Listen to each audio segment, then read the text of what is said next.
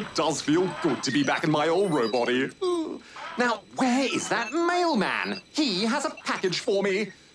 He doesn't leave one of those little cards. So you're telling me that Goose is in Darren's cloud? I don't know how it happened either. Guess Darren has some tricks up his sleeve. Big sleeves. Big tricks.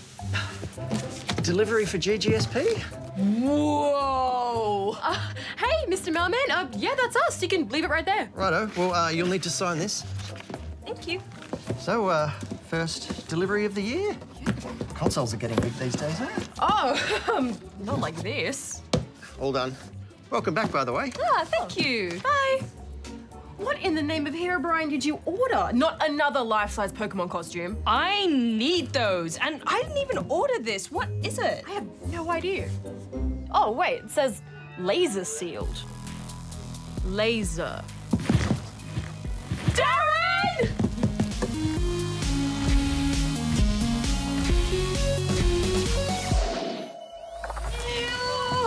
Oh, where is that robot when you need him?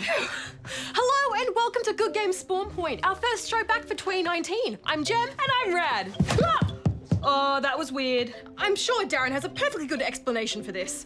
Coming up on the show, we review the epic Disney crossover RPG, Kingdom Hearts 3. Plus, you review Gang Beasts. And a big scoop of gaming news. And we'll get stuck into your questions at the Ask SP desk too. Okay, we have got to get this open. Oh, totally, but let's start the review first, yeah? Good little help. Now you got this.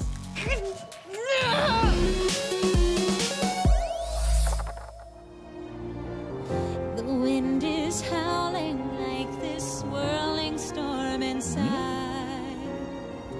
Could keep it in, heaven knows I What? tried.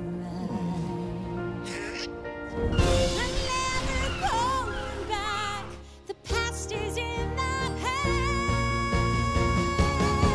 Let it go, let it go.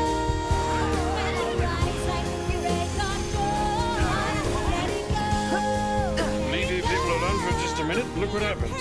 Kristoff, look!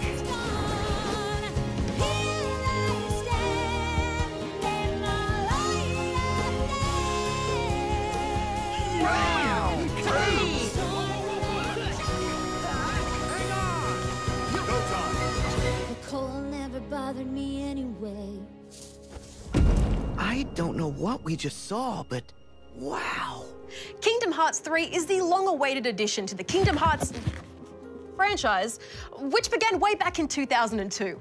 Oh, Jem, I can't review like this. Darren, what's in the box? Patience, you two. I'm just busy in the cloud right at the moment. Oh, did I hear something about Kingdom Hearts 3? Oh, right, yeah. So Kingdom Hearts 3 is the third... Wait, no, because there was that one in the middle, which makes it the... Oh, I've lost my place. The timelines are so confusing. Hey, Darren, could you make sense of this for us, please? Affirmative, Jem. It couldn't be simpler. Kingdom Hearts 3 is the 12th game in the franchise and a direct sequel to Kingdom Hearts 2, which came out in 2005 for the PS2, which took place a year after the events of Kingdom Hearts Chain of Memories that, canonically, was the sequel to the first Kingdom Hearts game released in 2002. Sora, don't ever change. This is not simple, Darren. Since then, the series has appeared on a wide variety of consoles, such as the Game Boy Advance, Nintendo DS, and PSP, with re-released collections of the older games made available on PS3 and PS4. And now, with Kingdom Hearts 3, Xbox as well. Does that clear things up? Yeah, thanks, Darren. It's kind of a running gag at this point that the plot of the series can be tricky to follow. So let's cut right to the chase. Oh, that's easy. You play as Sora, a plucky 16-year-old who is sent out on a quest to restore his lost strength and gain the power of waking in order to defeat Master Xehanort, Organization 13, and the Heartless. Armed with his Keyblade and accompanied by Donald Duck and Goofy, this quest sees Sora crossing paths and teaming up with all manner of Disney characters. Like Elsa and Anna from Frozen, the crew from Toy Story, Put her there. and even Jack Sparrow from Pirates of the Caribbean. Captain Jack Sparrow. Sure is. It's probably the most ambitious mishmash of fandoms I've ever seen outside of fanfiction. But ambition can be a double-edged sword, Gem. With so many iconic characters crammed in here, I couldn't help but feel a bit let down by how some of them were represented. Oh, easy. What is this, Sparta? But what did you think? Honestly, I didn't find it to be that much of an issue. Last one to slide to the bottom's a rotten egg. What's lacking in the animation department, I feel is made up for in the awesome background detail and art styles. Especially given how many art styles it tries to mimic with each new world. Tigger! Even Sora and the gang get dressed up, though sometimes I wish they didn't. It's just so surreal and a little bit magical to see all these characters outside of their respective films, and that was enough to keep me glued. I think if the story had flowed a little better, then I might have been more on board. Because you're right, it is crazy to see Sora throwing Mike from Monsters, Inc. like a bowling ball, or to dance with Rapunzel and Flynn Rider. But to me, it felt like acting out stories I've seen before, except way shorter. We're going to try and put an end to this crazy winter. You spend half your time either slogging through endless swarms of enemies, or stuck in long, drawn-out cutscenes. We sent Sora there. Well, that was then. And this is now. It just stopped me from ever getting invested in anyone's story. You do get bounced around a lot. You think you know what's going on, and then boom, you're cooking with Ratatouille. Then you're collecting honey for Pooh Bear. Then you're flying through space in a laser fight. That being said, though, while not all of these activities are enjoyable, particularly the space flight sections, which are required to access new worlds, I'd be lying if I said I didn't get a kick out of the ridiculousness of it all. Well, that aside, I also did find the combat pretty weak. It's very much a hack and slash fest, with little refinement. You're just mashing attack for the majority of the time, interrupted by super moves. And while they are very colorful and vibrant, they're also so excessive that they can block your view of the battlefield. Yes! And they're granted so frequently that they lose their wow factor after the first few missions. I have to disagree. Yes, the combat does follow the hit it till it dies method, but overall, it allows you to play your own way. Whether that's hitting enemies from afar with spells, or going in nice and close for a melee attack. And while the special attacks are very generous, I think they cycle through them enough that you get a nice variety. And you know what? I thought they looked great. But don't you think they've just crammed too much into this game? So much of it feels needlessly complicated. For instance, there's a massive selection of attacks and moves you can equip to each member of your party as they gain AP, as well as armor and items, some of which you can create shortcuts for. But they're so frustrating to try and access in battle that I barely ever used them. It can't be. And that just added to what was already a frustrating game for me. Kingdom Hearts 3 is definitely a game you're either gonna love or hate. While it definitely has its more serious moments, I don't get the sense it's taking itself too seriously. And honestly, that's half the fun for me, just waiting to see what it would throw at me next. When did you get so small and tiny? I really enjoyed this. I'm giving it 4 out of 5 rubber chickens. I can kind of understand why people love this series. After all, it wouldn't have the following it does if there wasn't something that people connected to. But this is just not for me. I'm giving Kingdom Hearts 3 2 out of 5 rubber chickens.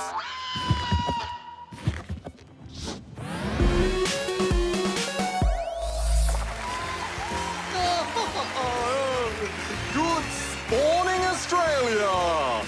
And welcome to The Scoop with me, Darren!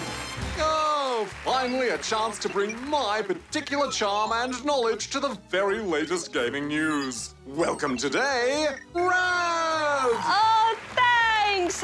Darren, we even said you could take over Scoop, and where did these people come from? Work with me, Rad! We're just a couple of peas in a pond, you and I, Darren. It's peas in a pod, Rad. But anyway, let's get on with The Scoop! Now, quite a few pieces of gaming news emerged over the summer holidays. Did you hear that apparently the Queen's golden Wii was located? Whoa, does this mean the Queen is actually a secret gamer? You know what? I bet she'd be a Kingdom Hearts fan. Maybe a little bit of Clash Royale? Oh, how about some Castlevania? This is my show, Rad. A special golden Nintendo Wii was sent to the Queen as a publicity stunt some years ago. It never reached her, of course, for security reasons. But a channel known as People Make Games managed to track down the current owner, a collector in the Netherlands. Oh, look at it, so shiny and reflective. Almost as nice as my robot-y, don't you think? Oh, what? On to another piece of news to hit the gamosphere. A new Dr. Mario game is coming to mobile. Dr. Mario World is set to be a puzzle game and is currently due to come out later this year. This announcement appeared following other news that the Mario Kart mobile game, Mario Kart Tour, originally planned to release in March this year, has been delayed. It's looking like we won't see that one until midway through the year as well. I guess it's better that they spend a little bit of extra time just getting it right. And it is interesting to see how Nintendo is moving into the mobile space in a bigger way this year. Affirmative. Moving on, and an astounding innovation from a modder known as Ben Heck. Heck has single-handedly created a PS4 controller mod to allow for one-handed gameplay.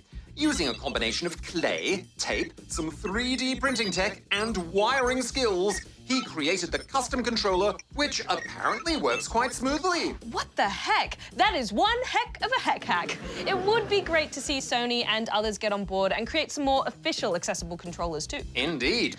I only barely manage with my scoops. What do you think of this controller mod, Boatmeal? Wait, what? My beloved dog, the Sausage Prince Custard Bun Beautiful Boatmeal is here? How did I not know about this? Why, Boatmeal is my producer on the Scoop, Rad. And I must say, it's great to have such a good boy to bounce ideas around with. Now, what do you think of that controller, Mr. Meal? You'd like to see a custom controller for dogs. Why, that's a positively splendid idea. Now, the Scoop has had somewhat of a revamp, but one thing we couldn't forget is the Extra Scoop! It's always fun to see what pieces of curiosity arise out of the world of gaming. What have you found for us over the break, Rad? Well, Darren, I've found myself quite beguiled by a No Man's Sky fan video made by a dad and his 5-year-old daughter. In their video, called Nomad Squadron, Matt Silverman and daughter Amelia use mostly in-game footage as the backdrop for their outer space travels. They also explore a strange and backyard-esque planet in search of new technology. Adorable. Delightful. See, games and pan-galactic exploration can really bring the family together. And that's all the time we have for today's Scoop. Thank you for joining me, Rad. The pleasure is all mine, Darren. So should I stay or should I... Just stay there, Rad. See you next week. Oh, thank you. Thank you. Oh, they love me. They love me. And you a bit, Rad. But mostly me. They love me. They love me. Hi, I'm Caden. I'm Nicholas. I'm Caitlin. I'm Lorena. And today we're going to be reviewing Gang Beasts. I just headbutted all the windows down. Please help me. I just jumped over the side. Run. Gang Beasts is a fighting game with little jelly creatures, and you have to try and win the matches. The objective of Gang Beasts is to eliminate all of the other players while you try to survive yourself. It's a party game that you can play with your friends. Oh, that's what I... Here, I'll help you. And it can get very hectic sometimes. No, not again. When you first start, you just plonked into this world, and then you don't know what to do. You're just walking around, and then you press a button, and then you're grabbing onto someone. It's really easy to learn, but I feel like it would have been better with having a tutorial. It's kind of hard to know the controls, but after you play it for a bit, you get how it works. And I want to climb up. I want to climb up the elevator. How do you climb? You just feel like controlling a big, heavy dummy. No, it's just like having to swing it around, always having to do weird stuff like that. So there's a lot of modes in the game, from melee mode, which is literally a free-for-all frenzy, and people are secretly teaming up. Quick, Lorena, if you move the planks, then they're gonna die. Most of the times we played melee, like combat one-on-one sort of thing. And then there's another game mode called soccer, where it's literally soccer, but like you can bend the rules a bit, so you can like grab people and just hold them there, and then let your other teammate score for you. Get the ball, get the ball, get the ball. Grab him! Grab whoever gets the ball. And there's also other ones like a team mode, so you work as a team to get people out. Yeah, catch first blood. What are you?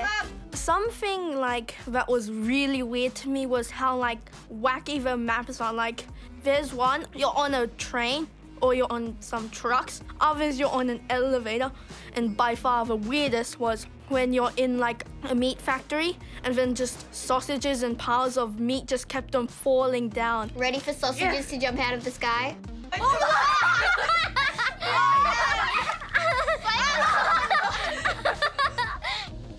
One of my strategies was to hold anything you can or lay down for some at the start because no one knew how to grab each other.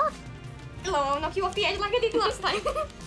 As a multiplayer experience like on the couch, it is like so fun. Everyone's screaming because of how weird this thing is. We're flying! There's constant laughter.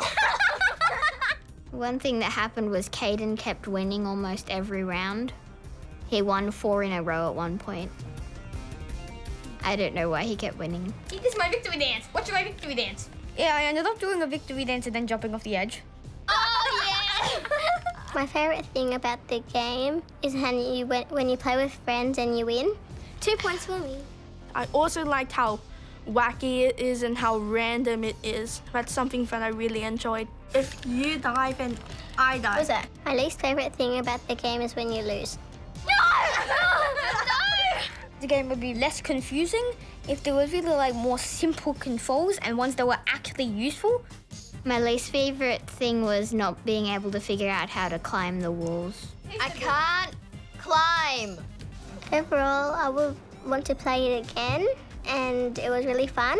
It's a very like abstract and a really social game. You're not alone. You'll be able to play with friends and stuff, which is really cool. And I give it 4.5 out of 5 rubber chickens. I rate this game 5 out of 5 rubber chickens. I would give it 3 out of 5 rubber chickens because it is a good game. It's very polished and like how wacky and fun it is. But I feel like it's still missing some features. I don't feel like it's properly finished. I would give it 5 out of 5 rubber chickens. It's an amazing game and it's really fun to just run around as a little jelly character. Orange wins again.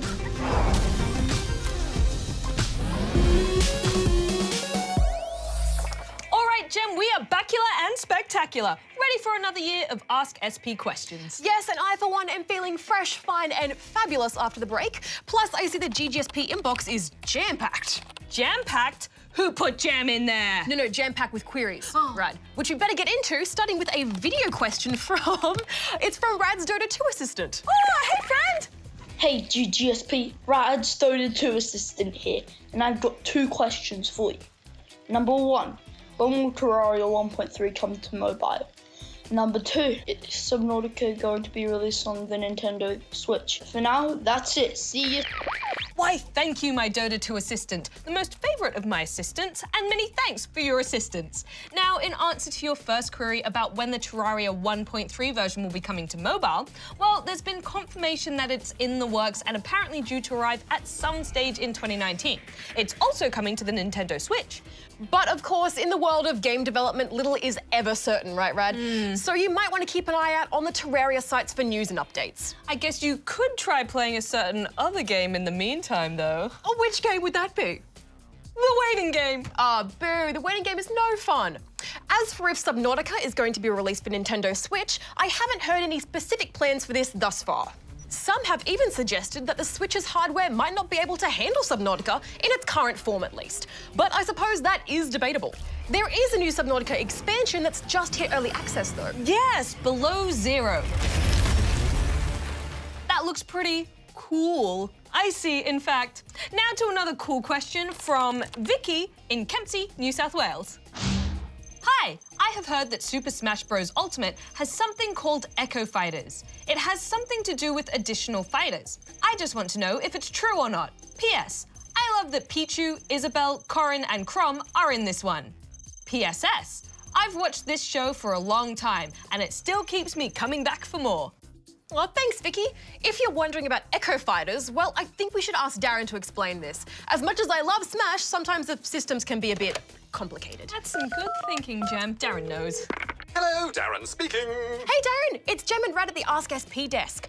Vicky was wondering about Super Smash Bros. Ultimate Echo Fighters. What are they, and are they in Super Smash Bros. Ultimate? Affirmative, Gem. Echo Fighters are certain playable characters on the Super Smash Bros. Roster that are basically duplicates of other characters, perhaps with some slight alterations. For example, there's Dark Samus, who is an Echo Fighter of Samus, and Daisy, who is an echo of Princess Peach. There's also Lucina, Dark Pit, Chrom, Richter, and Ken. Bring it on! Is there any benefit to using an Echo Fighter opposed to an OG character? I don't believe so, aside from personal preference. Oh, well, informative as always. Thanks for the informative information, Darren. I echo that gratitude. Thanks, Darren. My pleasure, my pleasure. Wait, I think you're echoing, Darren. We have an Echo Darren on the line. I just said it twice, Rad. Alrighty, now I think we might have time for one more quick question. How about this one from Aaron in Mandurah, WA? Just wondering who is going to be replacing Goose on Good Game Spawn Point and when it will air again in 2019. If possible, could I be a host on Good Game Spawn Point someday? I love gaming and started when I was a kid. Thank you, Aaron. To your first question on who will be replacing Goose, well, can Goose ever truly be replaced? I like to think of it more as welcoming someone new and unique into the GGSP family. Family! Besides, Goose has left some pretty big shoes to fill. I mean, like, actual shoes. Oh, why would he leave these here? Is he just walking around barefoot? Oh, weird. Anyway, I'm sure we'll find out who our new person is very soon. Wait, you don't think that's what's in the package that Darren ordered? That sounds like a totally Darren thing to do, although I hope they're okay in there. As far as when GGSP will air again in 2019, well, it looks like it may be happening, let's see. Oh, right now! Yes, we're officially back to our old tricks again. With segments rolling out online Monday to Friday, and then the full episode on ABC Me Saturdays at 9 a.m. Oh, great promo skills there, Gem. Now to whether you might someday get to be a host on GGSP. Well, I say shoot for the moon. And even if you miss, you might get to see Barjo on the way. Is that the saying? That is definitely the saying. And hey, I started out as a young fan of the show myself, and here I am. So you never know. Anything is possible if you stay true to the GGSP motto. Be nice, have fun, and keep gaming. Plus, you could always apply to be considered as one of our U reviewers. Info on how to do that is on our website. Or you could try sending us a video question. We love those. And on that note, we're out of time. If you have a question you'd like to see us scratch our noggins over, head here and send it in. Aw, ye old website swish. How I've missed ye. We should also mention we'll be continuing the tradition of rewarding all those whose videos make it onto the show with a special GGSP pin. Oh, isn't it beautiful? Even more reason to keep those vids coming on down the pipeline. Now, Gem, I think we really got to go open that box. I want to meet our new co-host. You're right. Hang on. Darren? Hello, Gem. Meet us in the studio right now, and I mean right now. Oh, and bring your laser. Oh, of course. Let's get to the bottom of this.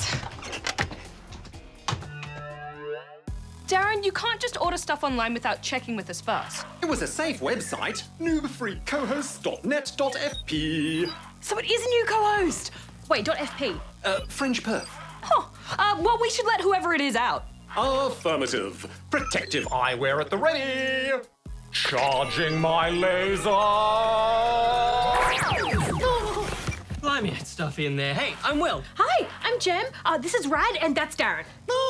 Oh, I know. I've been listening inside the box the whole time. Oh, Darren. You look even better than you did in the catalogue. Which is lucky because the small print said no returns or refunds. Well, welcome to the GGSP family. We have so much to talk about. But it'll have to wait until next week because we're out of time. Could someone let me out of the box first, please? Oh, sure. Until next week, right out. Jem out. Darren out. Will almost out. All right, so come here. Just come here. Push it forward.